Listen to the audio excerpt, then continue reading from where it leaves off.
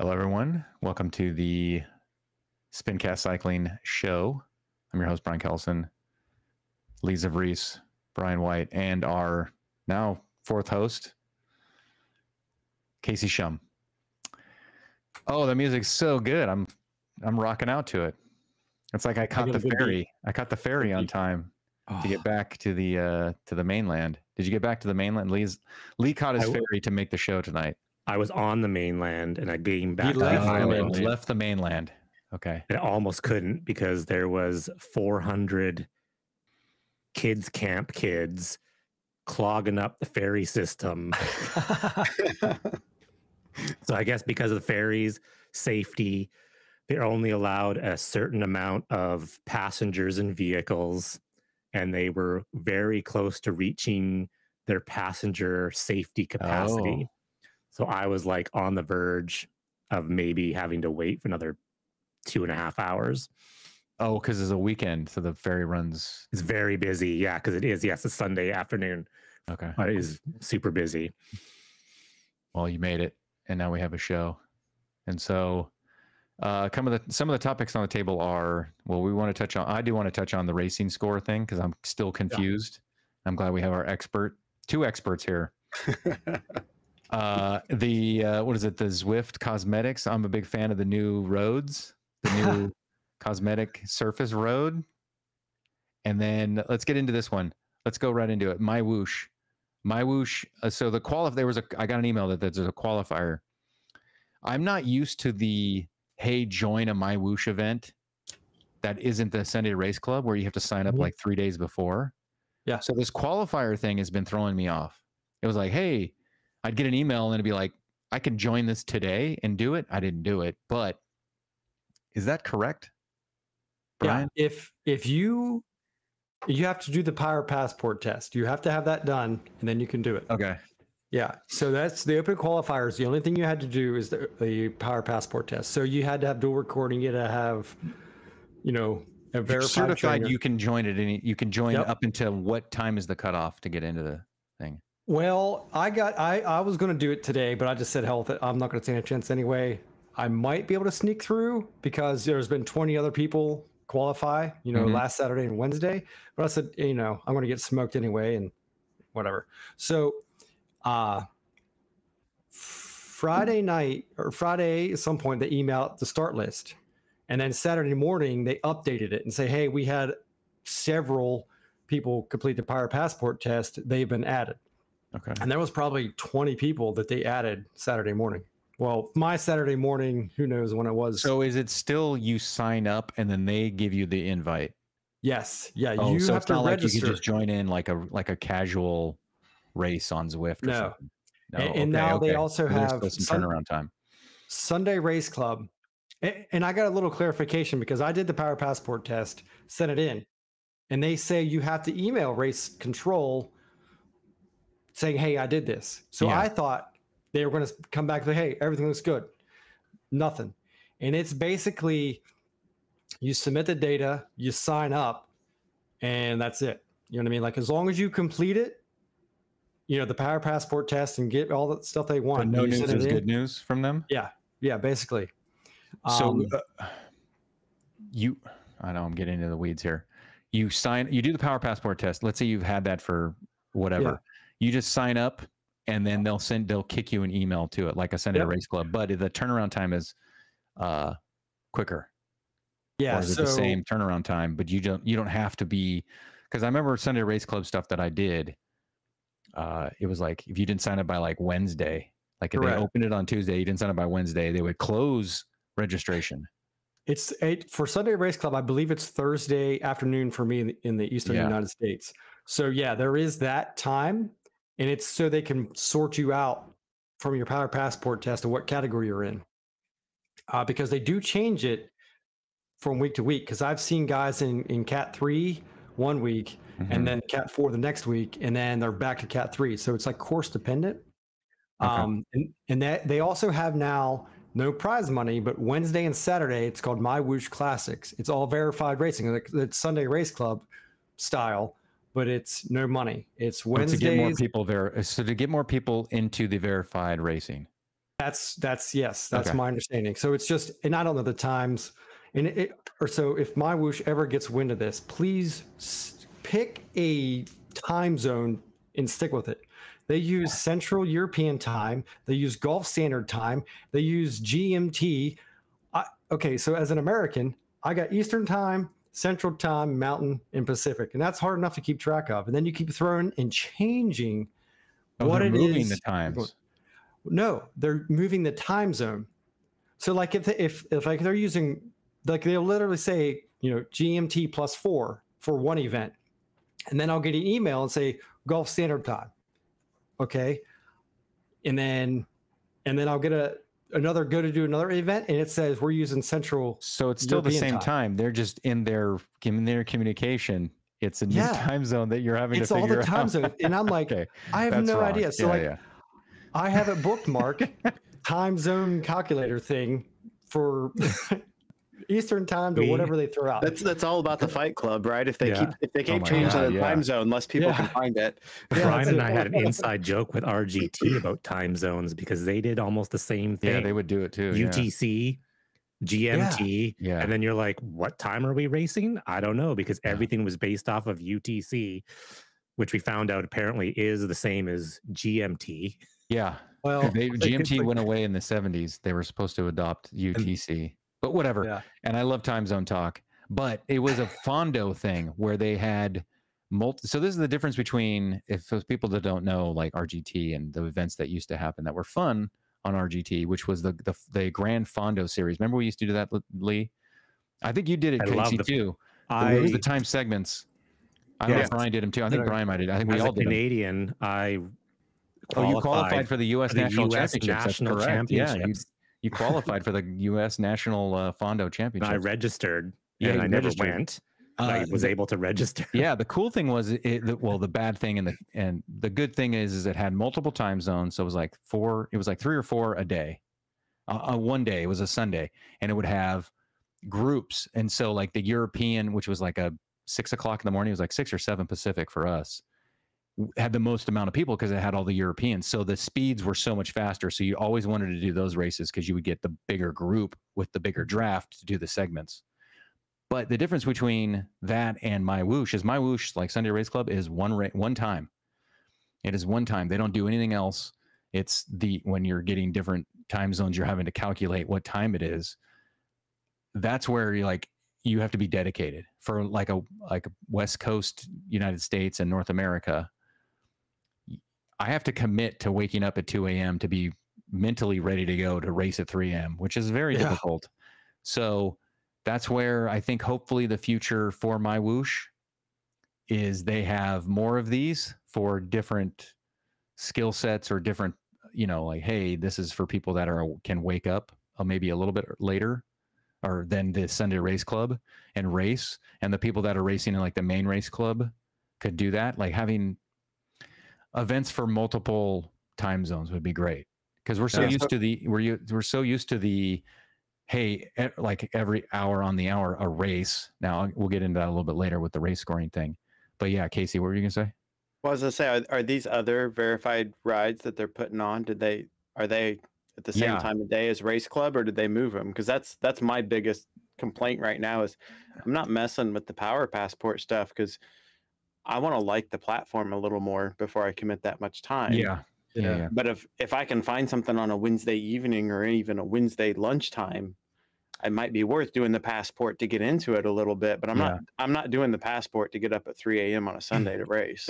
Sorry. It looks like it says EMEA. So what is that? Eastern Middle. The EMEA. I don't even know, whatever it is. And then America. So there's 2 times. Now, of course, I got to calculate the damn thing because we're. EMEA is Europe, Middle East, and Asia. Okay.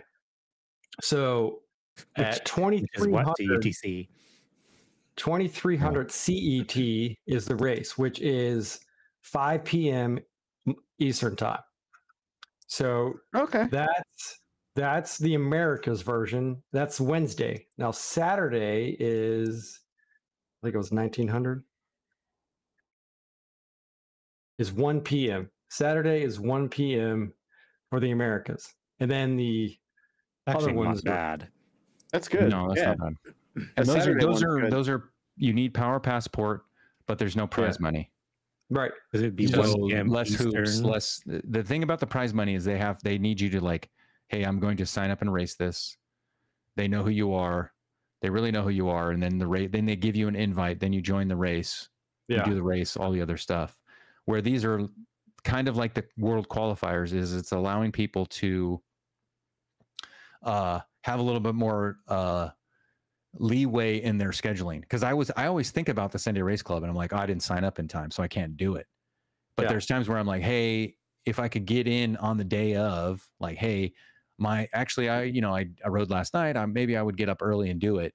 You can't do that because you have to commit to it, which is like real outdoor signing up for a race.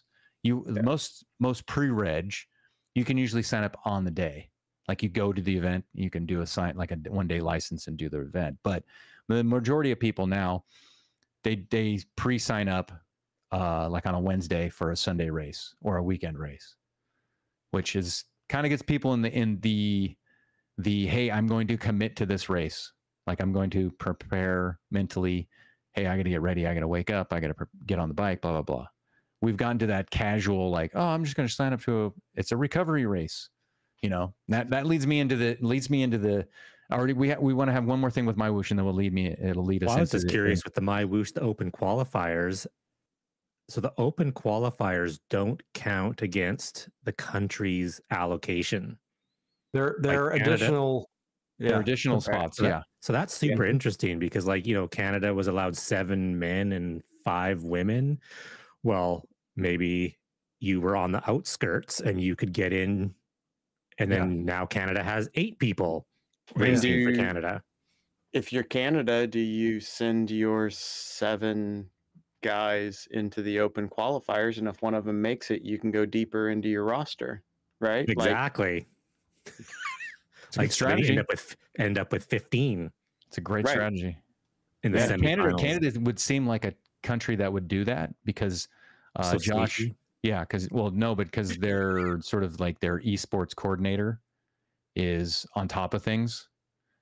Because I remember, I don't know who I was talking to. It was Dean Cunningham, who races for Restart, but he's also big. He's in Scotland. So in the World Championships, there's no Scotland team. It's Team GB. It's Great Britain has a team, which is Scotland, England, Wales as well. And I think that's it. Right? So he communicated, or he tried to communicate with the Great British team. And it was like, he kind of not into it. Where Canada seems like they got a Discord. They're doing all these things like, hey, let's get the Tom Thralls. Let's get in here. Let's lock up the open qualifiers. And then we can select who we want to select and say, hey, these are some young people. I think I think the workaround for that is, I think the countries had to pre-select already. Pre-select because the open qualifiers were after. Oh, right. Yeah. They had to declare their 7 before. Okay. Yeah, because they probably thought of that, because I was like, because that would be a good idea. You could get 17 people into the flipping. Okay, so let me ask you this. Can you compete in it but not get a spot? So like if Tom Thrall, who's already selected, can he race in the race, affect the race for Team Canada? But he's like, I'm not going to win. So like he might win it, and then it cascades down. Pull for it or attack or do things, mix it up. Oh, that's interesting. See, that's the thing, is if you people could get really like want the Canadian national champ to domestique for someone to make it in the open qualifiers by pulling them. Oh, that seems so awesome. So more news, just to totally mess things up. Totally. It would be. You wonder if any of them are thinking about it, if they'll shut it down. Did I read this week that the UCI said that they are going to test every single trainer used in the UCI in the finals? Yeah, I got an article too. Did you get the article? What I read was the UCI was testing so many trainers from Elite to get a batch of 40 of them that were all within like 1% of each other. Yeah. Friend of the show, Scott Cunningham, national champion, United States national champion, esports. He's in chat. He's in chat. He sent me an article, and I don't have it up right now, but it was a Cycling Weekly. I think you sent it too, Lee, or whoever sent it. But that's the thing. He's like, hey, you guys should talk about this week. And that's you bring up a good thing here. Let's stay on the MyWhoosh thing just a little bit longer to do this trainer talk. And then we do want to have, there was an announcement that it's more of like a world thing, but can you get up? I know you have the video. Do you want to play the MyWhoosh video, or do you want to go into the trainer? Let's play the MyWhoosh video. We'll talk about that. And then we'll spend some time on the trainer stuff. So MyWhoosh, is this is a new world. This is a new world coming up. No. Next update. Oh, yeah. No, it has to be muted because because he's playing a super offensive sound. Yeah, it's just a demon. That's that dragon. He's coming after our soul. Sounds like Lumo's stream. Oh wait, I'm sorry. So this next update is supposed to fix in a whole new world soon. Okay. It's supposed to fix the power delay. The game developer Rodney, I don't know how his last name. I made the comment. I said, we don't know the physics. We have no idea. It's the power delay. And he replied straight to me and said, I'm curious to see what you'll think after this next update. Pause the video, right? No, keep going. So it's like New York, right there. Dude, they got dragons. Yeah, I've seen other comments along those lines too, Brian, where people post about the pack dynamics and they're coming back and saying something like we're working on it maybe in the next update. Okay. Right. Which is burning up Barney's ears in chat. Like, wait, a month before Worlds, we're gonna get new dynamics. So that's my issue. Okay, we as the people racing and learning it, we know what it is. Don't do anything till after Worlds. Keep the dynamics all the same. No, I'm for totally getting it dialed in. We don't want another RGT steering fiasco. No, it's not gonna be that. It'll be that, but I don't want it. Right. I think here's the thing. I would have won nationals if I could steer. Probably. Yeah. Probably. Well, you would have got steering was a debate place. today in my race too. No, I think I think MyWhoosh should get it dialed in until the day before. Like, forget it. Just get it dialed in. Like, don't wait. Everyone was complaining about oh, it needs to be fixed. If you can fix it the day before, fix it the day before. And it breaks it, fine. But I'm for hey, just get it fixed. Come on. What are you talking about? I'm with you. I'm with you. I just if you're learning the game and then it changes. But here's the other thing. You guys are right. If they make this update now and say you qualify for the Worlds, you don't get back to MyWhoosh and things have changed, the dynamics, that's their problem for not writing the program or moving it. I think there's two keys to it. I think there's two keys to it. What Lee just said, it can't be an RGT steering thing, right? You cannot flip the dynamics on its head a week beforehand, completely have to relearn the game or completely break it, which I think Zwift has done in the past, right? Yeah. But like Barney said in chat, I do agree with it. They need to limit it to just fix the delay. Don't mess with the drag. Don't mess with all the CDA. Don't try to overhaul the world. Fix the delay, and I think it'll automatically feel right or feel better, right? Yes. But don't try to do too much. No. I'm not saying do too much, but I'm not saying don't stop innovation for the event. I think it should be, because this is so coming down to the wire that they need as much time as they possibly can. Yes, it's going to suck if it becomes this sort of RGT steering thing. I totally get that. But the elites didn't have the steering issue. I mean, they did, but we told everyone don't turn on your companion app, and no one had because it was discovered during. It was discovered that if you actually had the RGT companion app, it would have affected you. And they worked it out. Yeah, they worked it out. But the delay, or hey, we make it better. I think that's sort of, this will go. The new world thing is cool, which we can talk about a little bit. But you got to think about this is we've got since last August, I think it's been Belgium, Australia, California, Austria was in there too, and that's World of Warcraft. Hydrant, and then another one. Oh, Hydrant. Yeah, World of Warcraft in a year. Like, so it was like Avatar and World of Warcraft. Yeah. So you But got to yeah, think it's about lower. like that development in the game. Yeah, there's the draft issues, there's workout issues, yes, all that. But this is pretty incredible. And like that's why we give Zwift shit for 19 kilometers over 4 years. I don't think there's a problem. I mean, I've done 2 MyWhoosh races now on back-to-back Fridays in a league race, and I have no problem with the pack. Perfectly fine. Yeah. I broke away to a 1-minute win both times. I stayed in the pack for a whole mile.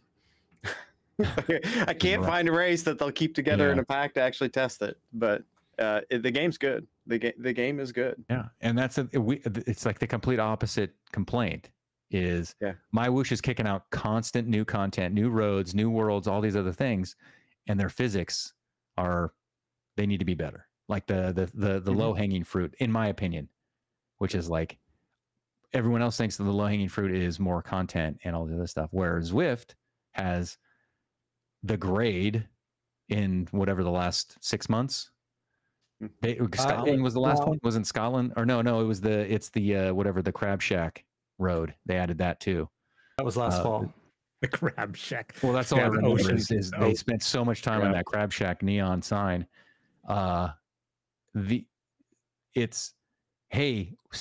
Stop making worlds, or you guys have the funding to do worlds or make new worlds and new routes, and fix the delay issue or the sort of yo-yoing, if that's even getting better, right? That's what we want. That's what I want on Zwift, where everyone's like, oh, I don't care about that stuff. Like, I actually think there's better momentum in Zwift. I've been finishing rides in Zwift, and the momentum is like keeping me flowing even more on like a 0%. Well, I think they got rid of that because originally Zwift auto braked because Zwift was for fitness training and people didn't want to be able to coast. And now with the pack dynamics, they've done the coasting thing. It's still not awesome, but it's way better than it was. Before, when you would stop pedaling, you would come to a stop pretty darn fast. Or you would be doing a minus 3% grade and you would stop. Yeah. Based on like, how am I stopping? It would have this weird auto brake thing. So I think that's a positive, in my opinion. Like, oh, they have the momentum that whatever the you can change, because I was double dipping. We'll get into double dipping. The hitting the pairing screen and you're still moving, which was nice. But I'm excited for the new, like, keep making new content. That's great, but keep also focusing on fixing the. I think what the problem, it's not a problem, whatever physics. It's just with the game engine that MyWhoosh uses is a game engine that everyone uses. So I think making new content is super easy for them. So they're doing that. Where in Zwift's case, making new content is very hard. Yeah. Or it seems very hard. It does. So MyWhoosh probably has a department that's just doing new content that's totally separate from the pack dynamics people. And the pack dynamics people are having a tough time figuring it out, where the Make New Worlds team is just constantly pumping out new worlds every month and a half. Yeah. Because being on Unreal Engine, I mean, they could hire those freelance, short-term people. Hey, build me a world. You know what I mean? Like easily. Fiverr or whatever. So probably you seriously could get a person off of Fiverr because it's a known entity in the software development community. When you go to Zwift, you probably have to spend a month getting up to speed on their custom game engine. And that skill doesn't apply to any game engine that actually exists. It's only for Zwift. So even after you learn it, you're like, well, where can I go after this? Because I have this like custom knowledge that I can't use anywhere. I think it's beneficial if you have created your own game engine and you retain artists to work on that game engine and you get them up to speed and they are working on new levels and creating content. Kind of like the that's how game engines are built. Like there's a lot of game engines that are custom, and sometimes those are outsourced, that are not like your traditional Unity, Unreal. And it helps when you have developers or contractors. You can hire on people that, because a lot of people think they just want to work at one place. There's a lot of artists that just like, I want to work for 6 months or 3 weeks to make some money so I can go travel around the world and then come back after 3 weeks. Like there's a lot of people that just like work a little bit, take a break, come back and work, and they can get contract work all the time.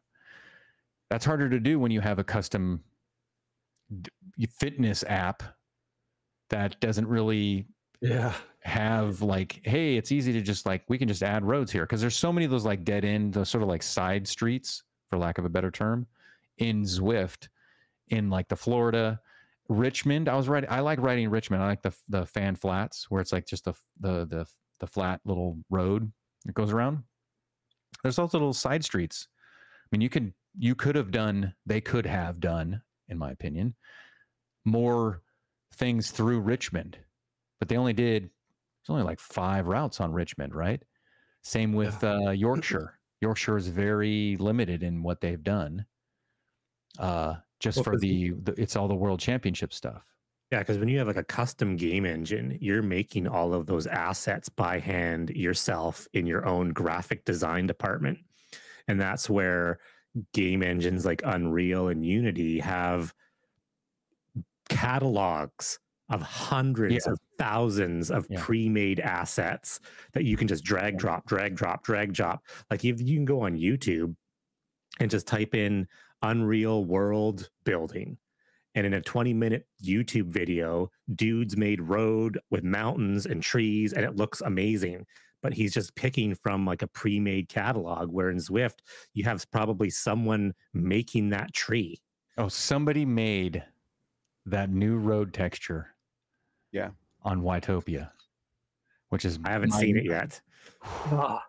I noticed it today for the first time. I've been gone all week. I was watching one of our Lumo stream. I was watching one of our community members' streams, TJ's stream. And I brought it up. I'm like, I didn't notice it until you kind of just like, I have a very photographic, like I visually remember things. And so like when I see something different, those old like things where it's like, oh, what's different on this picture versus this picture? And you can remember like, oh, this is different. And you circle it at the dentist office. Highlights, the old Highlights magazines. I don't know if you guys have that in Canada, but we have that in the United States. And I'm like, oh, that road looks different. I'm like, hey, did they decide to spend development time to make the road look shittier? That's what they decided to do.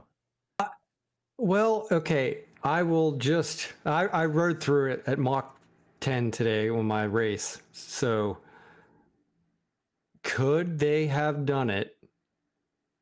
Like, say it's based off a New Mexico road. Yes. Like, let's say this is based off a New Mexico or Arizona, and that's the style of roads. I don't know. I mean, maybe it is the style of roads. Here's the thing. Look, all our roads here look like this. Yeah, actually, I was going to say that actually looks realistic. This looks realistic. I get that. I get that it looks realistic. Yeah. But it looks worse than the road before. So it's like they're trying to make it look worse. And that was my complaint, is they spent time to make it look real for a desert, because that's what happens is you do the asphalt, you lay down notice the sand actually. Yeah, no, it looks great. My problem is why, if it's a made up world with cartoon everything else, this is what they've decided to spend their time. Someone hand laid all of those cracks for the 15K of the desert. No, they're not nailing the cracks. They're all repetitive. It's the same crack. You look at the snake on the right, and you look at the little squiggles. They're all the same. They just lay them down. It's 400, 500 meters of a conveyor belt of the same road. But I think what you're getting at, Brian, I think is where I'm at, is who sat down in a conference room somewhere when they're setting priorities of what our developers are going to work on and say, yep, toward the top of the list, Jim's going to go put a new texture on this road because that's going to matter. Like, why is that a decision that they're investing time in? Because changes nothing about. I mean, I like the way it looks. Don't get me wrong. Yes, right. But it's like, why is that floating to the top and actually making it into game releases? Or has that been on a whiteboard for years? Yeah, and they just have gotten to it, and they're like, "Oh, we'll just do it." And now it's like a big announcement. They're like, "Hey, we did," because it was a Zwift Insider article. I went and found it, and it's like, I get that they're trying to make it realistic, but I'm like, look, I live in a town that actually has shitty roads like that, right? Like, all I see is, oh, well, we don't have the money, or we don't have the taxpayer money to fix this infrastructure to make the roads better. Everyone rides these roads that are in Zwift now and dream of the smooth roads that Zwift used to have. We're like, oh, I love that's like go ride around the farms, like, because Casey lives in farmland too, like he lives in cornfields too. I have cornfields, and you're just like, as soon as you hit one little patch that they've like, oh, I'm not going to patch it, I'm going to do like a full thing. You're like, this is amazing. Yeah, not the amazing that I talk about all the time, but like, I'm actually this is awesome that this is like a smooth road in the middle of nowhere. Your avatar should bounce over every crack. But the thing is there's no change in resistance. If it actually was like, okay, the desert has a slower course because we put in this new texture and they slowed it down, I'm cool with that. But they didn't. So the Neo road feel, like the Neo road feel in the springtime, those little black lines need to knock your teeth out. Yeah, that's when it gets real, right? Like you ever go out here right after the winter, that first springtime ride where it warms up and those cracks start opening up, man, you'll knock your teeth out going over everyone. I was riding farm roads today where I pretty much was like, F this road, because it was like the whole time. And I'm like, who the heck picked this route? I would never ride on that road. And now Tempest is done. No one would ride if your Neo like jolted you and you bit your tongue every time. So I think Bucky's might have hit on it here though, Brian. This is Eric Min's low hanging fruit. Somewhere somebody complained about road surface, and this is the low hanging fruit. There's the roads that I ride on. See that pothole? That's the roads that I ride on. Oh, that is pothole. That's like that's a giant pothole. That's at a four-way. It's actually a T. This is a tire this is destroyer. One of our route rides. This is on a. I didn't take a. But see the lines? That's where they do the little black things, and they. But this is a patch. They got a patch. But they just put the little like black lines in there. Yeah, where they put the. I'm not going. Oh, I can't. I would love the way that this looks. No, you want the smooth pave. You want the utopian road that we used to have. Well, what would happen if the road looked smooth and it was orange? Would you be fine with that? The what? If the road looked super smooth, but it was blue and orange. That's fine. Like New York. Great. No, like the climb portals. Oh, those roads look smooth. I've done one. Yeah, but the roads are smooth. I'm like Luma brings you're us up just all like the time. I want fantasy roads that I always dream of. That game. Well, what about red and yellow and blue and green? It's the virtual what is it? The Velo Viewer. It's a Velo Viewer racing or riding. That's all it is. It's a Velo Viewer to show you the climb portal. Yeah, the climb portal is just Velo Viewer, which is low hanging fruit. It's like, okay, is this the community asking for? Hey, we want the less whatever smoother roads. We want it to look like it's in a desert. Okay. When did they start and when did they stop listening to the community? Last week I said they should be telling the community what they're doing. And they sort of like, there's this like is in between sort of stuff. Is this the first thing that they've listened to the community? Was there a Zwift forum post? Who asked for this? Who asked for, hey, make the roads more make the road not the whatever the resistance, because they changed the dirt resistance, which I don't like. I don't like the dirt. I don't go ride in the courses that do the dirt. I do races that are only on. If I do a ride through the dirt, it's because it's a race that I'm doing. I don't like it, but I'm not complaining that it's slow because they should make it fast. I just understand that they've made it slower and you got to ride in the thing. That's a strategy. This is like just a cosmetic thing when they should have made it, hey, in this stretch of Watopia or whatever, Tempest Fugit, this is a different kind of track and you're going to have a little bit of a resistance hit. And so you have to work harder here. Am I going crazy on that or no? Yes. Like, Okay. because you're saying like the fresh pavement you get, just like you said earlier, it's like, oh my God, this is amazing. And you're flying. And then you get back to where the resistance is higher on the old one. It's a mental thing for a race. It's like because when there's a race that we around here and it's like a climb, right? So a big climb, but on the backside, it used to be a rough road and then it became smooth. They like repaved the entire thing. And it is like a fast track. It's like a treadmill almost on the backside because it's also a place where it's windy. You know where our windmills are in California? It's like just below that. So like when you see, the windmills in California, it's like it's races in there. So the climb goes up the hills that are on the windmills called Patterson Pass. And on the backside is this super fast, smooth track. And I was just screaming with it, right? That's what I would like. But if it's like up on the blacktop, everything becomes quiet. Yeah. And as soon as you turn right to go back to the finish line or whatever, you go back towards the start of the thing, which is sort of in this sort of like fields area. That's where you have this rougher road. You're not getting that sort of resistance or the rolling resistance. So it's a change. So it's a strategy. It's like, hey, I can go really hard when it's super smooth, but I know I'm going to have to get as much head start or whatever time gap to have it survive. That's what I wish they would have done. And they didn't do that. Maybe they will. Maybe they should. I don't know. Moving on. Yes, we done with this one? I think we can go to the race scoring. Yeah. Because I need to understand. I'm totally lost on what the race score. We talked about this last week. Please explain it to me again. How am I going up and down without doing anything? That's my first question. Are you setting any power? Because I did this too. I set a higher 12-minute power. That was the only thing that changed. I had a higher 12-minute power, and my race score dropped 12 points. So if you have any power PRs, just like I had an FTP bump yesterday in my race. Yeah. Well, that's why you lost points in Zwift math. For some reason, you set a 12-minute effort, and that's the only one you set, just a 12-minute effort. No, it was in a race. Your race score and your Zwift your ZFTP will drop. Don't ask me why. It's beyond me. Go up makes no sense, or go down. Casey and I have went through this since it came out. If you set a 12-minute effort, I guarantee you your ZFTP will go down. I was at one point, like I had a 340 ZFTP and I went out and did a 6-minute effort at like, I don't know, 400 watts. And my ZFTP went down to 328. What you're saying is I just did it with all this race score stuff. I set a 12-minute effort. My race score went from like 570 at that time down to 550.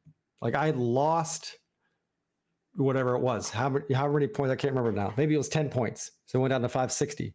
And that's all I did. I set a power PR. And it wasn't in a race score event. It was just me riding.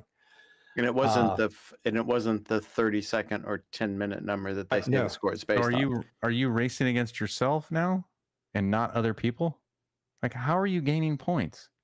Or losing points? So ZFTP and ZMAP, the same category enforcement, they've got that curve that gives you the ZMAP and the ZFTP. So you've got your curve and race score sits on top of it.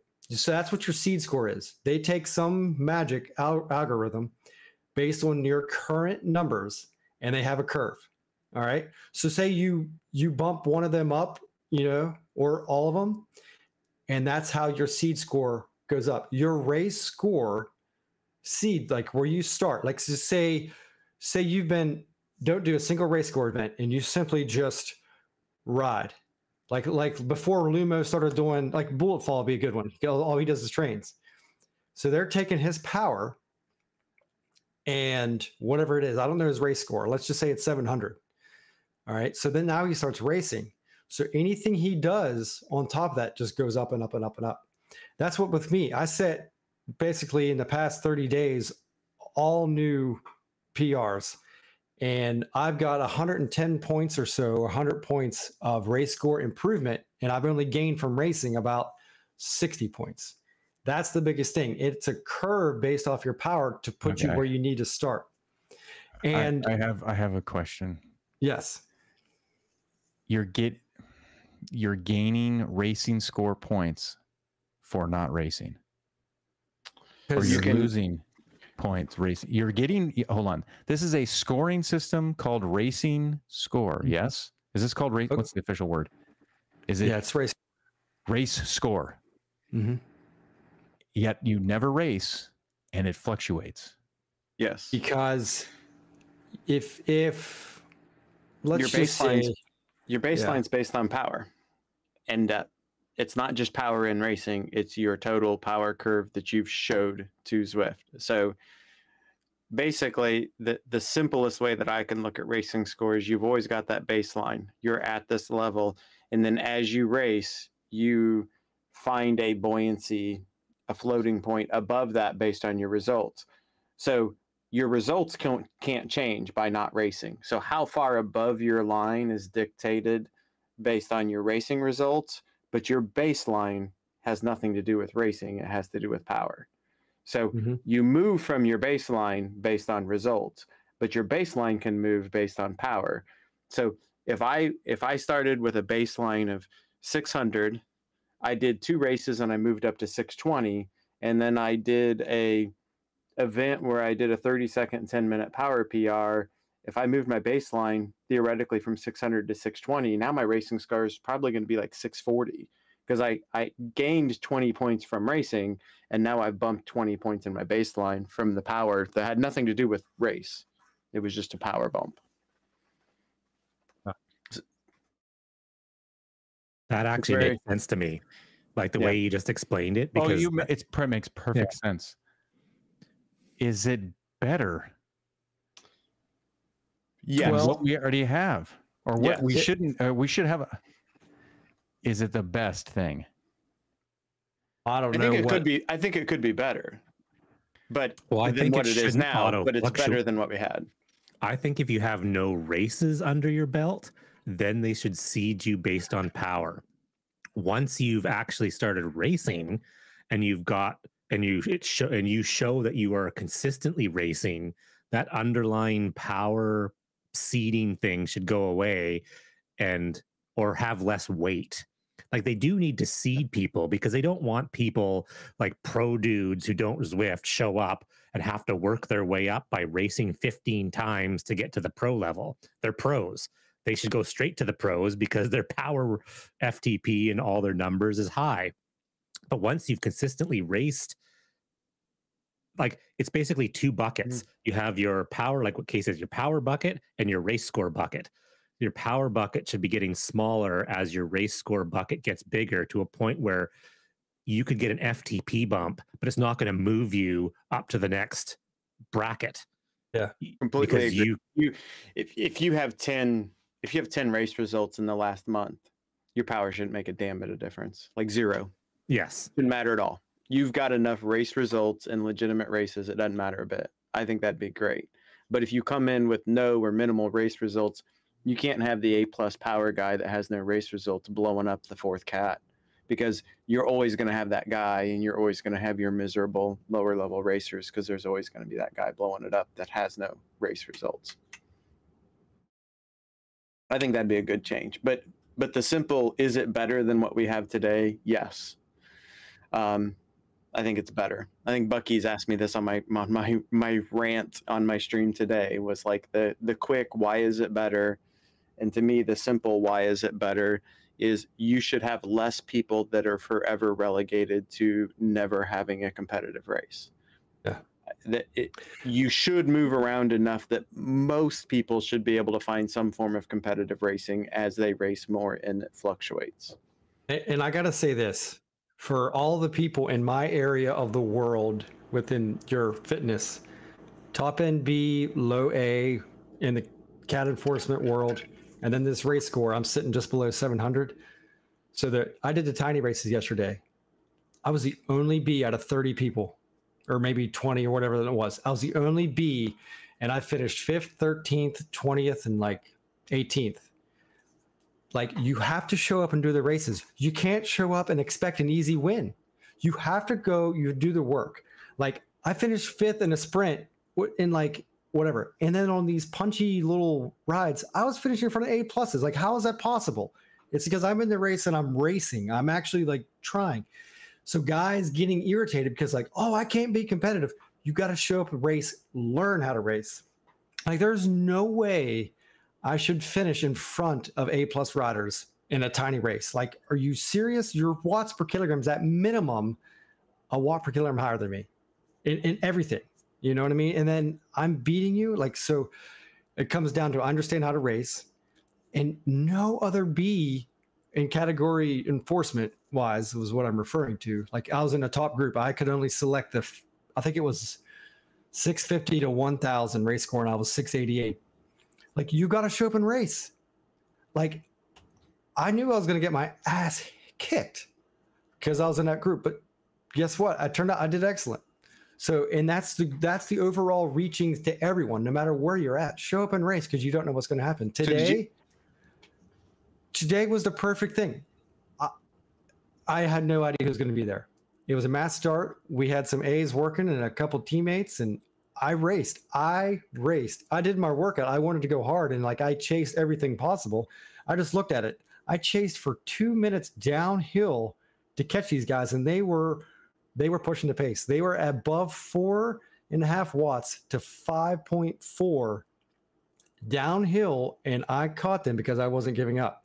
That's what you got to do, and that's what the Zwift mentality is. I'm going to sit in and get an easy ride and sprint. So we talked about racing and workouts, I think last week or episode before. Yeah. You get in, it's a race. You are going to do what you can to finish well. So, and that's my biggest thing with the race score and category enforcement, this whole thing. You got to do the races. Yeah, but Zwift needs to open up. I understand that. I get it. And this is supposedly, from what I understand, is to replace categories. Mm-hmm. Right? Yeah. And what Brian just said is exactly why racer score is good. Brian is upclassing because he's a smart racer.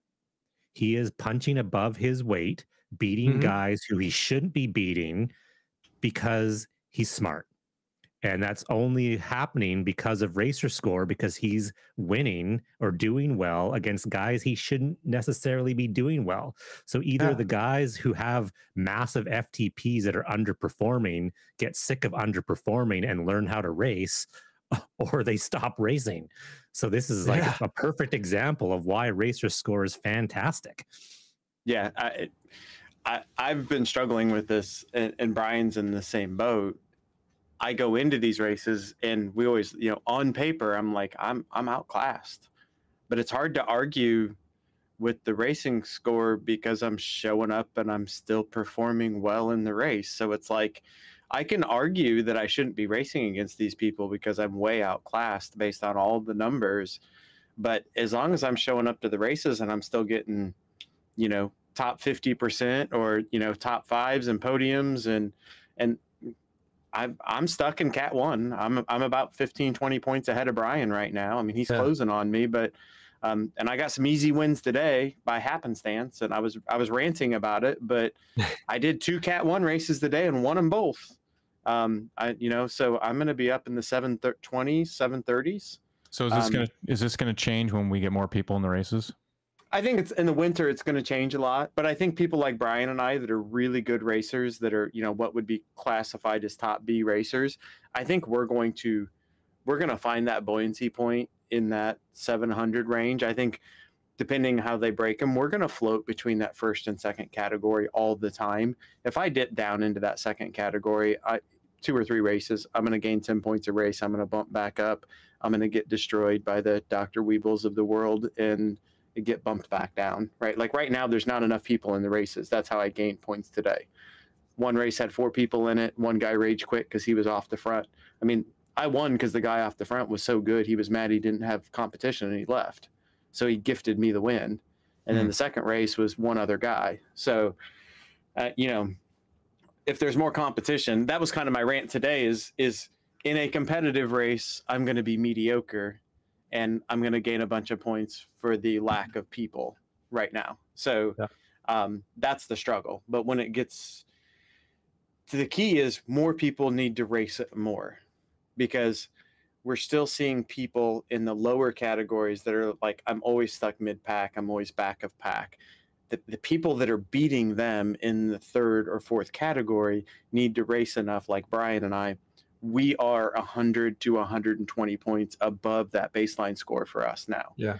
You need those 450 and 500 point guys that are winning every race to also do 10, 15 races to get that 100-point lift off their baseline and get out of those lower categories. The guys that are doing these once a week, they haven't moved enough to find that, what I call the buoyancy point. And their power doesn't change them. Like you're saying, that it doesn't as push long as them they're up. not setting PRs. Yeah, I mean, we've seen some guys, I think Hardclaws is one of them, right? That he keeps getting bumped just because he's going out there and setting numbers, and he's frustrated because he's like, I'm off the back and I'm gaining 40 points a race, but he's setting numbers. And I get that frustration. I really do. I did that. I got hard. second place in the race yesterday with him. Yeah. And I think I gained 10 points. And he gained like 40 points, right? Yeah. Same race. Yeah. So why did I not? So the other thing too is I have a problem with it not telling me anything. Like I have to go. It's like it doesn't tell me, oh, you gained this many points or you lost this many points, and it'd be like, well, how did I learn? Or how did I lose points? Or you only gained so many points. It's like, I think I had an FTP bump in my race, and I got second place out of the 7 people that showed up. So they need a nice, clean racing history thing where it's just like, you started here, you raced this race, you got +10 for results, +5 for power. Yeah, they should be on that on the results. It should like it should auto calculate like, hey, you went up, like a green arrow up, you gained this many points, or you had red arrow down. Like even though you got first, you raced against. 100%. It needs to be like Zwift Power, where it shows you per race why you did what you did. Yeah, like they need that without a doubt. Yeah. Because that's also why it's confusing, because people have no clue why they're going up and down. Yeah, and they put that at they put that in the description of the race, where the Zwift Labs race. It's like, hey, after your race, fill out the thing. Didn't prompt me to fill out the thing. Like, how was your race? How was your Zwift Labs race? It's like well, and now I've even got a bug to where, like, when I finish an event, my event screen pops up. But then you go, when you hit end ride and you can hit event details, it says waiting for riders to finish. Like there's a bug with that. That needs to be incorporated. Like your race score up and down. That's like Indy Velo. Like Indy Velo, you can't end your ride without letting everyone finish. I like that. Well, I rode for like a half hour after that. You know what I mean? Like I'm just saying that's a bug. Yeah. I'm not saying like what you're saying. Yes, I understand. But like, this is like, I have a screenshot when I've crossed the line. Mm-hmm. I ride for 20 minutes or half hour, whatever it is. And then I go to click to get the full results instead of just me or whatever, get the full of them, the screenshot. And it says, come back later. I'm like, well, I've already finished. I know everyone else has. Like the other day at the tiny races, I rode for a half hour afterwards. And I wanted to get the full screenshot. It was gone. Or I just wanted to look at the power, I think is what it was. But regardless, so that's a bug. But that needs incorporated into that finish screen and make it easier to find. Whether they're going to, you can find it on your Zwift. You got to go to Zwift profile, go to the race, go through that. You can find it, but it's not. I guess we're so used to Zwift Power. That's just what we go to. So I don't know. But you do need the tracking history of how you did. It should be Zwift.com. I boycott Zwift Power. Yeah. So how was BK? How was your Zwift points race? Was it a good race? Yeah, it was the whatever reverse, the epic reverse or whatever. Yeah. Which is a tough thing. Oh, I had an issue with my virtual shifting. I don't know why. In the middle of after I crested the first climb of the first lap, like virtual gearing went away. So I don't know what's going on with that. I think I'm on the blacklist. I think I'm just on the blacklist with that game. No, it went well. I broke it down after my race. I couldn't hang with the dude in the last climb. He kind of rode away with me. But it was Hardclaws and I signed it because he was like, hey, let's race. Okay. So I raced. It was like 3 p.m. my time, whatever, 6 a.m. for him or whatever it was. And people joined in late. So it went from 3 signups to 7. We had a couple different little things on the rollers and the little different little climbs. And I had an issue with the play controllers. The steering still worked. The issue is now whether people have the ability to buy it or they don't want to buy it. I purposely didn't steer out of the draft when I was in the breakaway with it was myself and another guy in the lead. I purposely didn't steer into the inside, even though I had steering and he didn't, to not have him fall out of the draft, to stay together in the draft. And he wasn't taking, and I was in another breakaway earlier in the race. There was somebody that had the plays with me, or steering with me, or positioning, whatever you want to call it. And they didn't position in the tightest line. So it's sort of like this, sort of like, we're not taking advantage of it, even though we had the ability to. And so you don't want to force somebody to do it. It's like, you can't say, hey, take the inside line. Like you can't, I mean, you guess you could, I could have chatted and said, take the inside line. Yeah. But there's still that mix of people being able to use it and take advantage of it. And there's people that don't have it or don't use the one that they have because whatever, they're against it or whatever. It's making for not optimal racing. So overall, you asked my question, how was the racing? It was good. It was, I wish it was more people, but I was in the, what is it? This 440 to 550 or 580 points. So it was the second tier points, which is like a Cat B race. But at least we had 7 people. I think the 550 to 1,000 only had like 1 or 2, like 1 sign up. So the numbers are not there. No, not at all. The racing,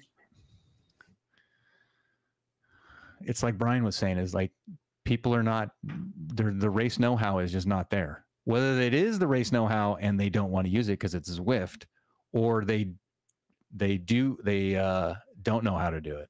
They don't know how to, like, hey, let's counterattack, or not pull the person back up. Like there's a good shot on my stream. I don't know if Lee wants to search for it and whatever, but it's in one of the mid, like after the Italian villa, you can see us all scattered across the road. Like we're not in like a streamline. Like there's only 7 of us. They're all kind of like, I'm in the inside lane. The other 2, there's Hardclaws had steering, and another person had steering, and we all steered to the left to the inside line. And then I did a look behind, and it was like a yard sale. Like people were all over the place. So like the auto, that whatever they were trying to say that they're doing, the auto get back into the draft if you don't have steering, doesn't do it as well as I think it should do it.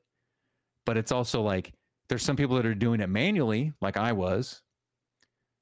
I should not have at a disadvantage of having to use my brain power while I'm racing and my fingers to do it. And somebody else just lines up perfectly, and they just mindlessly ride. Yeah. So, you should have a little bit of advantage by having the steering, but it still needs to be better for the non-steer. I agree. Now you were saying in racing, like I don't race like you were describing it. If I am with someone, I don't dive for the apex of every corner in a breakaway unless I'm trying to shake them. Oh yeah. No, I'm doing the same thing you were doing. Yes. Yeah, I just kind of try to. I don't use it. I don't use it to my advantage. Yeah, unless I'm trying to drop them. Yeah, I do it when I'm solo to cut the corners and try to cut. Yeah, that's what I was. Yep, we're on the same page. I find it for whatever reason, it completely enrages me when they start diving for the apex of every corner.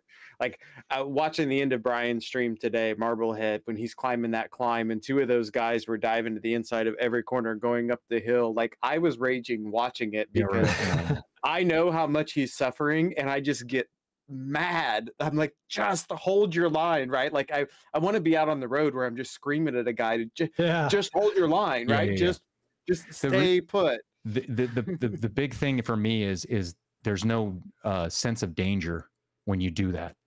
Where in real life, you don't dive corners. Like you're not just diving corners, right? Where in Zwift, it's like, I'll just dive corners, and they don't know there isn't really an indicator to say, hey, that's a penalizing you, like, hey, you're taking a longer whatever, or this, or it's colliding with you, like you're like, hey, you might collide and slow, you might whatever. Yeah, because in real life, when you're climbing a hill that steep and there's switchbacks, your choice is either go wide, so it's not as steep, lower, or you cut the corner and it ramps up to 17%, and you. So but Zwift doesn't do that. I don't believe it's just the same gradient no matter what part of the turn you're in. So someone did something on the Alp. There is a difference on the Alp. Back in the day when steering came out, the Sturzo, I remember that. I'll just use round numbers. Let's say it's like 9K up the Alp, whatever it is. It was like 13. Well, isn't it 13K? Well, from the bottom, I don't know. It's whatever. Sure, we'll call it 17 or was 17K, 13K, whatever it is. It was a chunk, like a sizable chunk on the. If I remember, I can't remember now. That's been years ago when steering the Alp was out. Someone did something on it, and there was a difference, but I don't know if I can find it. What was the first thing? The Sturzo was the first thing. Yeah, an exclusive agreement. They had the Sturzo. Exclusive agreement. Was there a secondary thing that was steering? Besides the riser? What's that? The smart bike. Some of the smart bikes had steering. Smart bikes had the buttons. You're right. Yeah, smart bikes has the buttons, and then there was the Elite riser, which has steering as well, which I think is supported by Zwift. But most of the steering conversation came when RGT introduced steering, and everyone's like, "Oh, can I use the Sturzo?" And it was sort of not supposed to be supported, but it was supported. But that was lane steering, which I still like the chevron. Remember the lane indicator? The RGT steering hack was totally to use the phone app with the Steerzo, because the Steerzo would tip your phone just enough that it would activate the steering through the app. Yeah. I would have loved RGT steering with the plays.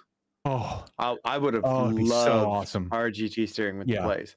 My biggest aggravation is I was tired of writing one-handed because I had a hand on the keyboard the whole time. Yeah. Like well, that was the thing. That was the thing that was like a hit and a miss with RGT. Is it was a hit in a sense that everyone had access to steering. The miss was that the steering was not as clean as tactical position is, which Indie Velo sort of like, I was my term when I was bringing it up. I was like, it's not really steering. It's like positioning, like tactically positioning yourself, which Zwift gets it well done, does it well. Indie Velo's is like much slower. It's there, but it's not like an overbearing, it's not dominating the race experience.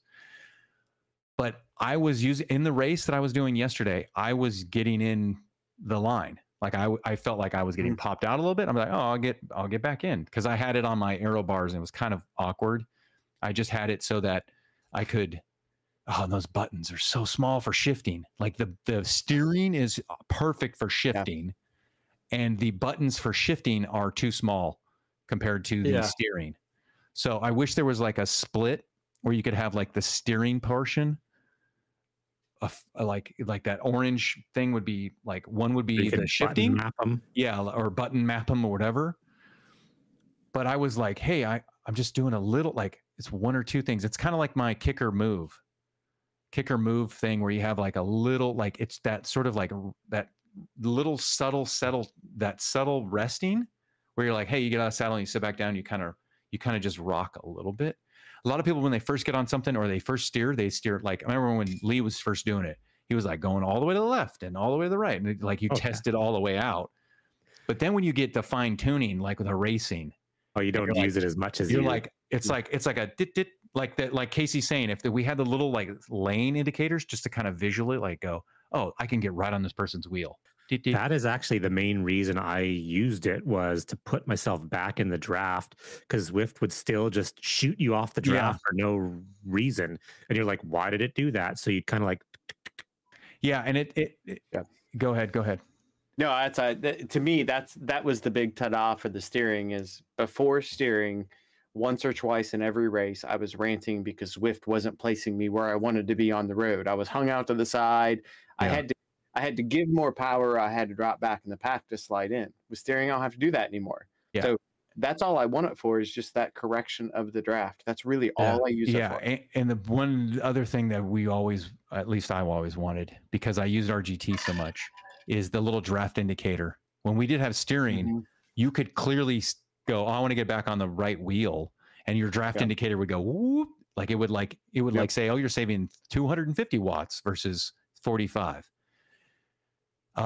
Indy Velo has that because it has a little draft gauge thing, but I like the RGT one because it was like a tangible number to go like, you're saving this many watts, you know, when you're in the draft. And even if you were side by side, where Zwift doesn't show anything, so you're like, I believe if I'm behind the person's wheel, I'm going to have more draft savings, so I'm going to position back into the pack versus just to have it kick me out to the side. Yeah, and Sauce shows that very well. Right, but Zwift needs to do it in the game. Yeah, I'm with you. But you can't get the verification if you have Sauce. Yeah, there's that weird thing too. The shifters, I do agree with you, Brian. I'm struggling with that actually. Whatever reason, I'm struggling with my hands a little bit at about 60 to 90 minutes into a ride. My hands are getting numb a little bit. Oh, and from your but I'm having a hard time I'm having a hard time finding the shifters because my fingers are numb. So, but I can steer fine because those are a little easier to find. Yeah. But I'm having a hard time shifting late in the ride. I don't know if that's the thing, is I don't have a. I've never seen the Zwift ride. I don't know anybody that has it, which is the bike, the frame, the Zwift frame, whatever we'll call it, the frame. Ride. The new buttons, don't they? I think they have like a clicker. They look like they have clickers on, or whatever, which is the gearing clicker thing for the. It seems like they have better buttons. I don't know if those are mapped correctly, but like, hopefully, the Zwift plays have a version 2 coming that would have a better like that sort of side, very slim button for gear shifting. Virtual gearing is too small. It's too small. Especially when you're in the heat of battle. Like, you're getting numb, but also we're sweaty. We're in the heat of battle, and you're like, the most important thing right now is shifting. And it's hard. Yeah, they look more substantial on the ride, but I haven't physically seen one. I'm hoping. I mean, I think the plays should maybe improve on that. I think Lee would be with me on this. I just want to buy the handlebars that are on the ride. There's the button things. Just sell me the hoods, right? I'll just take the shifters off the indoor bike and I'll put those hoods on it. Yeah. I mean, hopefully. But see how the buttons are right there? Can you zoom in a little bit? Can people see that? But there's that orange button, which is like a shifter. So yeah, go down. So that's going to be the steer brake, right? That's a better button. Hopefully that looks like a shift up and shift down. But you'd have to be in you'd have to be in the drop. It looks like you have to be in the drops. Maybe they're a little bit higher, but like the large orange steering tactical positioning is not what I'm focused on most of the time in the heat of the battle, like going up a climb, like the the little inclines coming out of the rollers. I want to be in the right. I want to be able to shift correctly, and having those more tactical buttons would be way better. So I'd like just to have a feel of the buttons as well. Like, you actually want to feel like a they're very slim. Can you bring up the current plays versus? Can you do a side by side? Look at this on the call. Hey, visual, the audio only audience. We have a shot of the Zwift play, Zwift ride. It's a longer shifter thing. But yeah, Casey was right. If these Zwift plays worked with RGT, man, that would have been awesome. I think people would have been way more into it. I think the miss was the flow, which we've talked about before, the flow of the Peloton. We were kind of doing the yard sale all the time, where everyone was kind of shifting all over the roads because they were trying to find the lines, where it just didn't sort of like auto did that for us. And maybe they pursued that. Like, I don't think they had the ability to do both at the same time, and that's why it sort of failed. Like, it was either on or off. Yeah, those buttons are those buttons. So the buttons for the audio only audience, bring up your slide of the Zwift play, the current Zwift plays that are still in beta. Those little like slivers, they look bigger than they are. They're not as big. Because when you wrap, so like it looks like there's a lot of space. Go back to the original play, the current play. That's the Zwift ride. But the current play, it looks like, oh, that's plenty of space. When you wrap it around the bar, you lose a lot of that surface area because it stretches that sort of. Well, and they're kind of inset. They don't stick out as much compared with the new ones. They actually stick out. They're like a silicone covered button underneath to help with moisture and sweat and all that stuff. I understand the design. I'm not saying that they just need a more, instead of a recessed button, they need a more, what's the opposite of recessed? Right. It's kind of concave and it needs to have raised because, like that's where my point is. Yeah, an outie. They need an outie, not an innie. With the numb fingers, whatever that texture there isn't noticeable, but if it had some sort of bump to it, right, I could find that a little easier. Yeah, even like one's up, one's down. Like, like a television remote. You know, some of those television remotes that have like the Zwift Play or the Zwift Play. Sorry, the Apple TV remote, the old one with the touch. Those buttons, and those are not for like moisture and sweat, but more tactical or tactile things where you can less slippage. That's better. Has a grip. It has a little grip. Like the orange is a good grip, and even at the bottom. So for the audio only audience, at the bottom and the top of the orange brake, for lack of a better term or lack of a better description, the braking area, your finger fits really well in the bottom of that. So you can actually take your middle finger, slide it all the way to the bottom of your play in the orange area, and you can sort of either brake inside, push inside, inward, or pull outward, and that'll steer you. If those had a button, it would be much better. I don't think I'd like to have a paddle. I'd like to have a paddle back there, just like the Shimano shifter paddle, you know, behind the steerer. If it was just a paddle that you pushed, like a click, rather than a button. Rather than the shifter, rather than it being a button, actually be a paddle on a pendulum on a swing, right? Oh, that's a moving part. I wouldn't want that because that would be more prone to breaking. Like the old mechanical shifters. So you have to remember that this is like the Di2 or. Right, I don't have any of that fancy stuff, man. Neither do I. I have mechanicals, but I've ridden somebody. Have you ever ridden a bike with Di2? Very briefly. Okay, they're just buttons. It's like. And it's way better, but I don't have it. Where this is replicating that, and that's sort of like, and Lee has brought this up, or tons of people have brought this up. This is a community. Hey Zwift, if you're listening, the community wants this. If you have Di2 or SRAM, they want to have the buttons mapped to your actual shifters.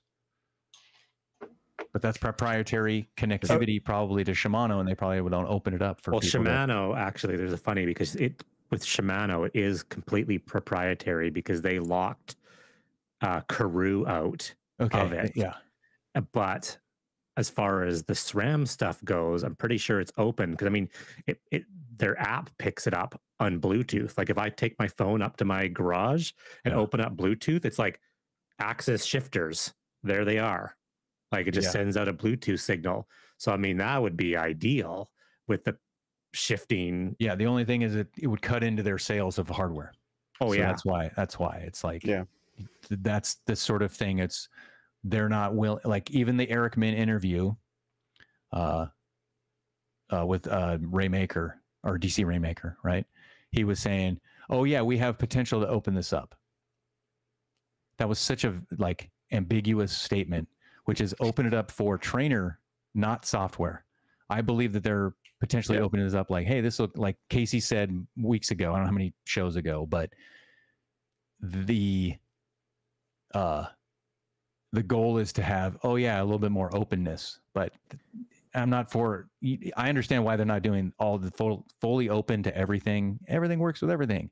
I just want a better button. If you're going to go with this, if this is going to be my thing, When I race on Zwift, I use this. Give me a better button. Yep. Yeah. Yeah, I'm leaving a cassette on my bike now. When I ride Zwift, I strap on the plays. When I don't, I take it off and I shift. And yeah, that's same here. Well, I've been using system, and I've been enjoying. Well, I've been doing my training through system, double dipping. All right, we're going to go into double dipping. This is the question for the end of the. We're going to go into this. So anything more on this, or what's up? Good. We good? I got one topic after double dipping. Okay. Short double dipping. Let's go. So the whole double dipping, for anyone who doesn't know, like it started back when I was beta testing in Nivelo when it was closed. And then I just continued doing it. But now that Zwift takes all your rides, I could just go ride MyWhoosh, and then hop on here. So now I'm double dipping. I'm giving both platforms my data. Like, you know what I mean? There is no hiding. The two platforms that I'm riding, every single ride I do, my data is on there. So from the back end, it's like I'm not riding MyWhoosh Monday through Friday and then racing Saturday and Sunday and only setting, you know what I mean? Only doing the effort. So that's the hell of a way to sandbag. Like you could almost get down to C group from where I am now just by sitting in a race and doing enough to get to win. Let's clarify what double dipping is for the people that don't know. You sound like a drug addict. Yeah. You're like, totally, I started. Yeah. I could stop anytime I want, but I choose not to stop. That's it. Is this your intervention? Yeah. Okay. For those that don't know, double dipping, right? So there's multiple signals coming out of your devices. So like there's ANT Plus, Bluetooth, and now there's Direct Connect. So we have like 3 and Wi-Fi is Direct Connect. So that's technically 4. There's hardline and wireless of Direct Connect. You can connect one device to multiple pieces of software or hardware. Like most of the verified racing is you have to have a head meter. You have to have a power meter that's going to a secondary device to record, which a lot of people is a head unit. But when you're like Brian White, Marblehead here, you want to double dip because you want to not miss out on any XP, because XP is such a hot topic. There's like like forum posts for days about XP in Zwift. You can go, hey, I'm going to run my power meter to IndyVelo or MyWhoosh, and that power meter also sends ANT Plus or Bluetooth, and I'm going to send that to Zwift, and you're so double dipping, right? I'm even doing the kicker itself, a direct connect. Yeah, so that's the thing is like you have a power meter that's on your bike. You have a smart thing that's 2 devices, and those can be double dipping, right? You can I've done quad things going to test multiple different like the delay. Remember when I've done delay tests in MyWhoosh and Zwift and IndyVelo and even RGT, but the ethics between that, like, hey, I'm testing stuff, and hey, I don't want to miss out on my XP from Zwift, but I want to ride an IndyVelo and do an IndyVelo ride, or I wanted to do an RGT ride, or I wanted to do a MyWhoosh event. I'll run this in the background. Is that fair? That's the question for you guys and the audience. And like when I upload to Strava, like I do only do one. So like all that just goes to, so that's my perspective. Like, I'm putting everything I do into Zwift in MyWhoosh right now. So there is no question of, it's good to go. There's no benefit to being a high level in Zwift anymore. So it's not like if you were double dipping riding an IndyVelo and you got the super sweet bike because it doesn't really matter what level you are. So but would you double dip if you weren't testing it? Would you double dip something that didn't have XP? I wouldn't do that after, because this is too much work. Yeah. So you're only double dipping. I'd be like, firing up your stream. IndyVelo and RGT, would you double dip? No, I'll just ride in one or the other. I used to double dip for science. I think Brian does a little bit of that too. Science I can understand. But for Brian, new platform comes out, I'm still riding Zwift, but I put the new platform off to the side to see if, relative speeds seem reasonable, how things look, that kind of thing. I don't think it's unfair. I don't think it's unfair or cheating or sleazy or anything like that. But the reason why I'm 85, and there's people that have ridden less than I have, and they're higher level than I am, is because I spent a year, maybe year and a half riding only an RGT. I spent a lot of times riding only in RGT, and I never had Zwift running in the background. I just didn't care because, like I said, this is last week when we had the big long thing about XP. Is after level 42, and you don't need to buy a wheel, like you get the disc wheels. That's the last time you need it. What's the point? But since it's a big thing, and Zwift had a big conversation about it, people are pissed off about it. I'm just giving them a hard time. I want to see double dipping in races. I want you to race an Indy Velo and Zwift at the exact same time, and tactically try to make it work. Oh, that would be awesome if you could win both. Then you would get like double win. That's double so dip. Everyone has to double dip. Your race like score goes up race. On both everyone has to, and so like, man, so awesome. Do you realize how hard that would be to pay attention? Let's try to do it. Someone goes for a break in Indy Velos, and he tried to Brian White Memorial invitation. Memorial, I'm not dead. Jeez. Yeah, but maybe a tribute or something. We'll start the memorial when you're dead and gone. Someone on Indy Velo race goes for an attack, and you try to cover the attack, but it screws up your Zwift race. Oh, so funny. That would be funny. That would be so And you can't, hard. if you win, it's like Pai Gow. You have to win both to actually win. So there'd be like no winners. It would be all push. It'd be like, I'm all in for this. I want to see this. Yeah. This is Let's do this. Let's do the Spincast Cycling Show double dipping inaugural double dipping race. 2 races at once. All right. I'm in. All right, Casey, what's your thing? What's your last thing? I'm actually surprised you guys didn't have this on your list. This was more for you guys, like the redemption.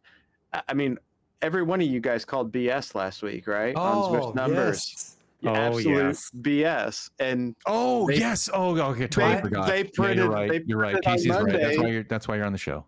They're complete BS numbers. God, we spent so much time on it too. Yeah. We spent we used the whole show on their BS numbers. Yeah. So let's go back to it. What was it like? So bring Zwift that up. published. Bring that up, Lee. Yeah, Zwift put numbers out there of. No, it was an interview. Cast. It was the Zwiftcast had interview, and Simon asked the guy from Zwift. Yeah. What are the numbers for subscriptions, or of the Simon levels went back. Yeah, but Simon went back like internal to Zwift and like, hey guys, give me these numbers. And somebody like dug them up. He did his due diligence. He did his due diligence. But it was something like 45% of all Zwifters were levels 1 through 10, and we're all like, that no way. Yeah, there it is. Yeah, so this is the real numbers. This feels right. Absolutely feels right. Read them off, Casey. Read them off. Read them off. So okay, levels 1 through 10, we have 10%. Levels 11 through 20, we have 14% of all eligible engaged Zwifters. They don't even define engaged Zwifters. Yeah, they said. They did, but it's like people that ride once a week or something like that. They're reading it here, and they just said they're calling them paying subscribers and actively riding on the platform. Yeah. So I don't know what they consider actively, but 19% of levels 21 through 30, 31 through 60 is 47%, almost half, and then 61 through 100 is 10%. That feels much better. This seems right to me. That seems better. Yeah. But and the little there's a footnote too. There says Zwift provided another stat, only 0.06, which was the number they had. Yeah, that was level 100. That was right. Well, it's like, how could a Zwift sponsored podcast get internal Zwift numbers that were so wrong? So far wrong. Yeah. I think it just shows you a little bit of the disconnection or disjointedness of Zwift at the moment. It was like as ZMS 45%. Damon says. Yeah. So these are the revised made up numbers. Yeah, right. But so the 45% through levels 1 through 10. So the guy's comment on the Zwiftcast show was Zwift is XP is very important to people. That's an accurate statement now with these numbers. Mm-hmm. Before it was like, because remember I was bringing up that point where it's like, how can 1 through 10, 45% of 1 through 10 make XP an important thing? And my whole thing was like, well, they obviously make us think that XP is important when not that many people are into it. But these numbers make sense now. It's 47%, which is 30 to 60, which used to be the old cap. Yeah. And it's summertime, so the 60 to 100 bump was sort of like on the tail end of the indoor season going into spring, correct? If I have my timeline correct, or was that in December? It was in last fall. So if you were actively riding Zwift, you should have gotten level 60 above level 60. Okay, but 47% is almost half, or 30 to 31. Level 31 to, or excuse me, level 31 to 60 is 47%. That sounds a lot more like, hey, we ride a lot and we got the cap, but we're not really pushing it past that because it's sort of like, this is the sweet spot. I think more time will give us that percentage will change on the 60 to 61 to 100, right? With more time, you'd think.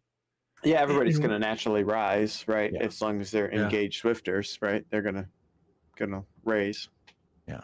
So like if Zwift was to produce these numbers on a monthly basis, they actually probably would want 47% of the people to be in 1 to 10, because that shows growth within people on the bottom. Yeah. But I mean, if these numbers, like, so if they came out with like a weekly report, you'd want to see the bottom numbers totally high, because then they're getting new users. But if they come out like once a year with this and most people are stuck in that middle level, it doesn't really show, growth. Yeah. Yeah. And we kind of, like with the numbers that Zwift themselves give out about participation in Zwift Racing League, the WTRL time trials, and what was it? Zwift Games and Zwift Academy. Zwift Academy had the largest participation, and it was like unique riders did a Zwift Academy event, whether it was a workout or a ride, and it was still like 110-ish thousand. I might be off a little bit there, but it was just over 100,000 people. So that's the largest participation in an event we've seen. 80,000 for Zwift Games, and Eric Min said 350,000. So we know they've got things, their wires crossed with the numbers. So I wonder what has changed at Zwift, though, because I just pulled up the numbers here. Right now, there's 2,227 people active on Zwift. Yeah. And the events are absolutely ghost towns. Like there's nobody in the events this time of day. So it's like back in the day, we had 800 or 1,000 active users, and people were on there getting engaged with other people and doing races. And is the Pacer bots taken away from the community stuff? I think so. Like, where's everybody riding? They're not in the events. I think it's the Pacer bots. I think those things are always packed at the C and D level. They're always packed. I think we're at the point now where Aunt Bev has learned about Zwift and she's just riding. Whereas like before, those 800 people were like, dude, this is awesome. I'm going to go get a race. And so those 800 people originally that we had before COVID, those are people that engage and I want to push myself. Now you've got Aunt Bev riding around.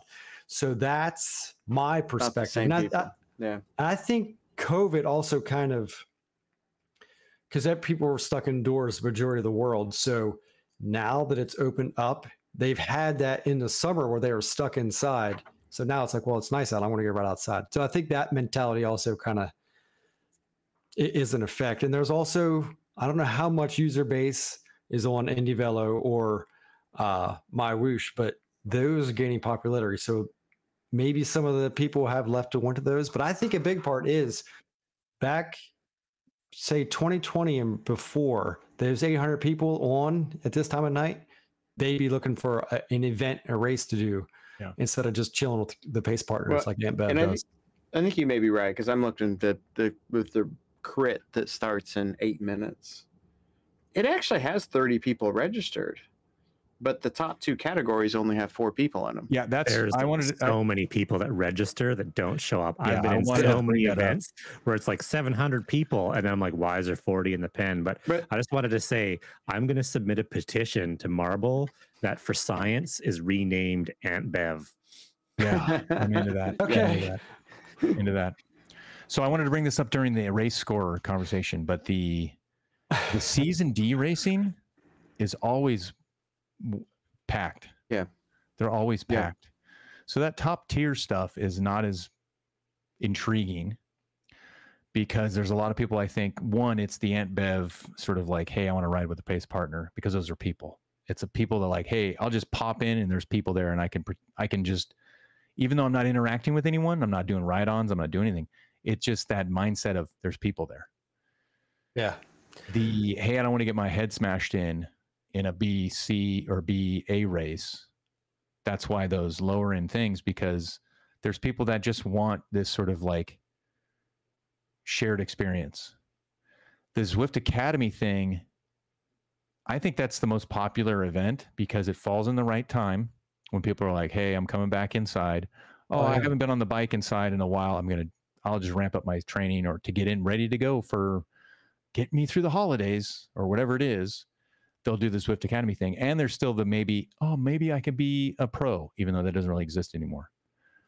That's why it's kind of like that low hanging fruit event where Zwift is sort of drowning out their community events or club events because they have so many of their own stuff.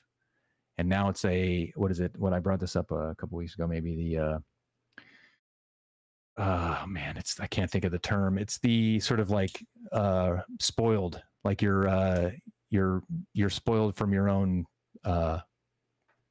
popularity, right? So like the Zwift run events, because the Zwift Labs is not drawing people in. It's the Zwift specific like monthly racing series, or the hey, this is the Tour of the Tour de France Femme thing, or the Tour of Watopia, Tour of Zwift. Those are starting to drown out the like the 3 R's, the things that the community stuff. So maybe the race score will help the community stuff when they start to be involved, where you can do this more and more. Like you can have the race scoring, what is it?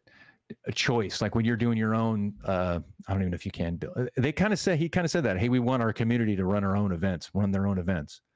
If you can do race scoring events instead of the category events, it might draw more people in, because the sandbagging stuff that you guys talked about, like, hey, this is a better thing that we have now. Maybe that will help with participation in events or casual racing. And the race score, you're talking about the C&D, the race score, they changed it to like, you're sitting 580 to 1,000, 650 to 1,000, because I think, like, I spent some time going through the Zwift Labs club chat thing, which is, but everyone, I shouldn't say everyone, the most noisemakers in that are in that, I'm going to say 400 or lower area. They were like, I can't do this. Well, then after a few weeks of that, or whatever the time period, they changed the categories, because I think our little bubble of the higher upper racing, like the B's and A's, that like in my mind, that's all I do. I think that is definitely the minority. And I think those lower categories are a big user base of Zwift, and they may be the most noisy too. And that's what they got the categories adjusted. They are the most noisy, because people in those races, there's like 50, 60 people. They all want to win, and they all like, oh, you're cheating or whatever. And it's like, it's not that way. I think you've got a couple things this time of year too going on. Is I think the upper category people are more likely to be outside and rotating seasonal a little more than maybe some of the lower categories. And then I'm afraid a little bit on this racing score stuff, I think Zwift gets a little too balled up in the numbers sometimes. So I'm afraid they're trying to look at like race signups and say, okay, like this race I just looked at, it has 30 people in it. Where would I break the race score numbers to evenly divide these 30 people into 5 categories? And all of a sudden, because there's not a lot of people in that upper end gets very wide, and those lower categories get very narrow, right? And I think you're right. It's because some of that noise is coming out of those lower categories. So they're getting, in the lower categories, there's a nice finite break in those categories. And then Cat 1 is, 575 plus. And it's like, holy cow, you just lumped a huge chunk of people in there. Mm-hmm. Yeah. All right, guys. That it? Just have a quick question. Zwift announced that more community members or notable people within the community were going to get check marks. I don't know if Barney's still in chat, but does Barney have a check mark? Because as far as like our community, I believe he's probably the most famous, you know. He should, with all the stuff he competed in. And I was just curious. I got the email. Who has a check mark? I got the email, but if they already gave him out, I didn't get one because I think it's garbage. I think it's terrible. Worst decision ever. And Casey's point's legit. He's told me before. Like Casey's point is legit. Here's the story. This is why. Buy a check mark with, and I say that, and I say that just joking. I'm fine with them doing that. But at one point in time, back when they started elite level invitation only racing, Zwift was inviting Continental Pro teams to come race, and they put together the Zwift All Stars, which, you know, a friend of mine got to recruit one member from each of the big Zwift teams to form this Zwift All Star team. It was me, Kim Little, Lionel Vujison. Like, I got to race with these guys. I got selected to do all that. And one of the guys at Zwift was like, we're going to give the Zwift All-Star. We all had to be Zada approved. We had to jump through all these hoops, right? And we were representing Zwift in these races, right? It was us against Continental Pro teams. And the guy at Zwift that kind of put it together went through one day and gave us all a check mark. And within about a week, other elite racers in the community threw a stink about it that weren't part of the Zwift All-Stars because they didn't have check marks and we did. And some of those guys had like pro mountain bike licenses or something like that. So they were upset about that. And then all of a sudden Zwift took I had a check mark for a week. Zwift took it away. They said they changed the rule and said you can't have a check mark unless you hold a pro license in an outdoor discipline. And my rant at the time was, so you're saying I can never be as good as an outdoor racer just on your platform. I can never be deserving of that check mark if I don't race outdoors. And that was my argument. I mean, it fell on deaf ears, but at the time I was like, so you're acknowledging that this is never going to be the same as outdoor. And now I'm glad they've changed their tune on that. Don't get me wrong, but I just kind of laugh about that because they responded to just, you know, negative noise in the community where it was. So like they actually did listen to the community back then. They did listen to the community. Well, see, because now the check mark is, like I said, it's for notable community members. You don't even have to do anything really in Zwift. Like, don't get drop racing. Eric, he got a check mark because he produces a crap ton of sort of YouTube, you know, videos that are based from Zwift. And so he's, you know, considered a notable member of, you know, the community. Yeah. Zwift can give check marks to whoever they want to give check marks to.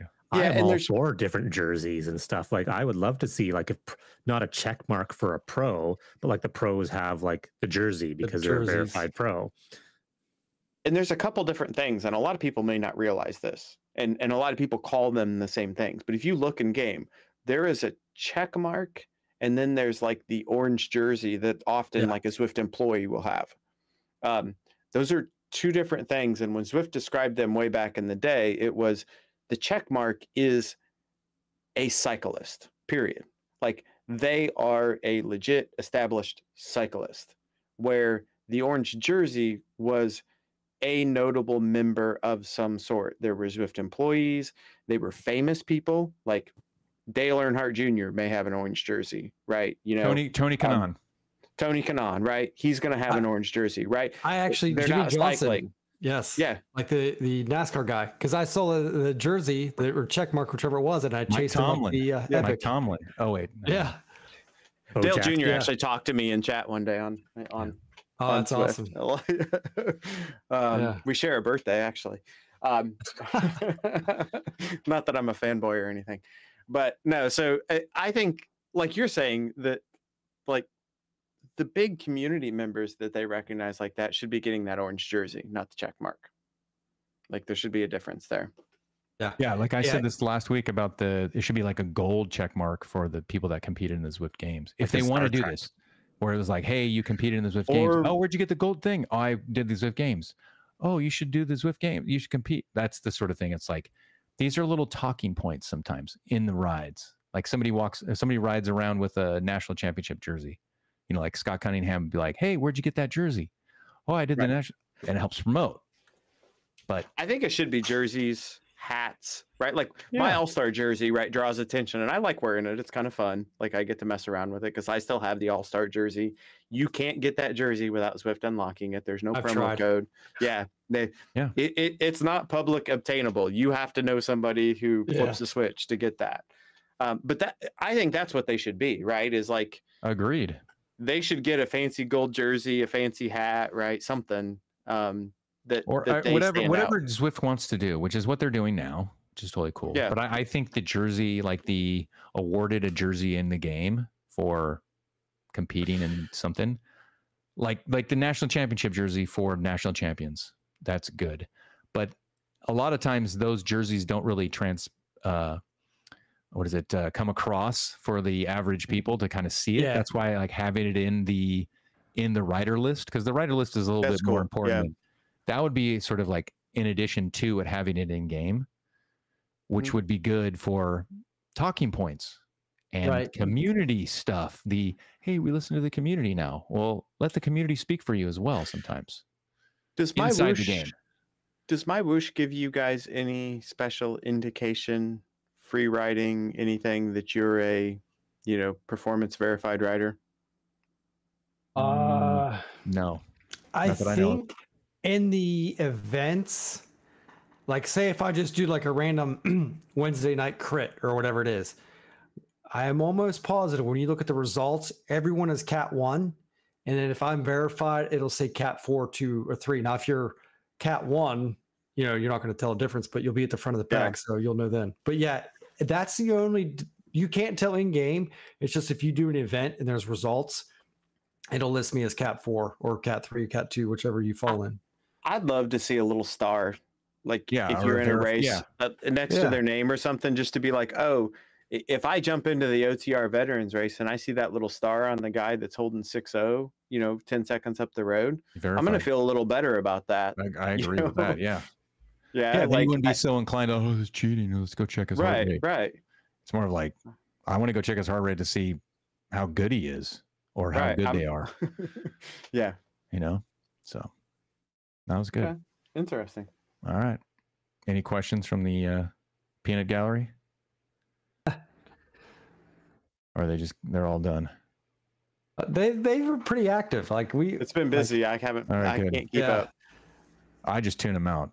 It's the best thing you can do is ignore chat. Yeah. Give it all to Lee. Double dipping is my thing. Ignoring chat's your thing. Oh yeah. And menu streaming. Pretending that we have a system song. is great for menu streaming. I did my 4DP, half Monty thing, and it was just a black screen with like. Oh yeah.